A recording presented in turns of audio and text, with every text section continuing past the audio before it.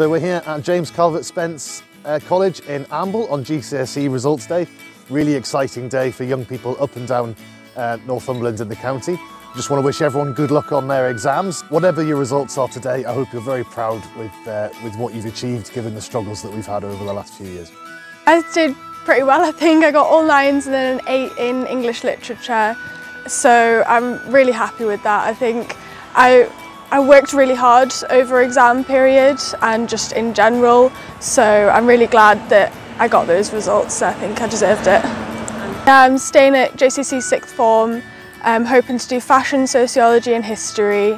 So I'm looking forward to it. I think being able to wear my own clothes will be nice, and looking forward to doing some subjects that I've never had a chance to do before in school.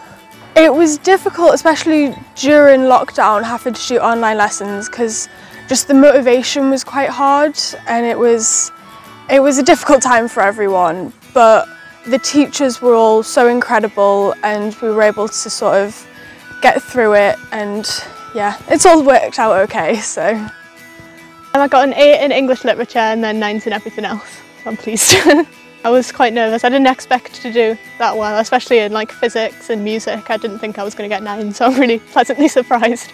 I'm going to stay on at GCSE and do chemistry, biology and maths at A level. And I'd like to do veterinary medicine at uni. So. Going into Ashton College for do a joinery course, and then for working for Sun & Homes as a apprentice joiner. Through my dad, really. My dad said it was probably the best option to leave school, go into work, then as soon as you get your results just go in for an apprenticeship, because that means you've got a job secured, and then with being a joiner you can do that for the rest of your life because you earn a good amount of money, especially nowadays. Over the moon. I'm literally absolutely so chuffed.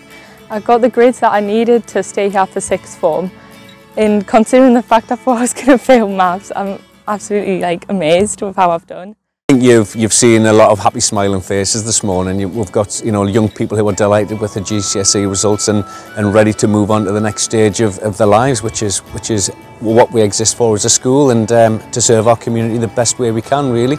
We've got children, the majority of whom are coming back to our 6th form, which is always lovely. It's always great to see them back in year 12. But thanks to the great careers advice they've had over these past couple of years, that we've also got people going on to apprenticeships and moving on to do courses that are more suitable for them at other FA providers. And again, we couldn't be more proud of the young people that they've become and ready to go and contribute to society. And I think this cohort in particular need to be applauded for the resilience they've shown and the character that they've built up over these last few very, very difficult years through the COVID pandemic, where the education's been disrupted, they've been working from home, they've been doing blended learning, and then they've had to come back in and sit exams as if nothing's happened, really. And I think the outcomes that they've got are a real testament to their staying power and the resilience and just what wonderful young people they are.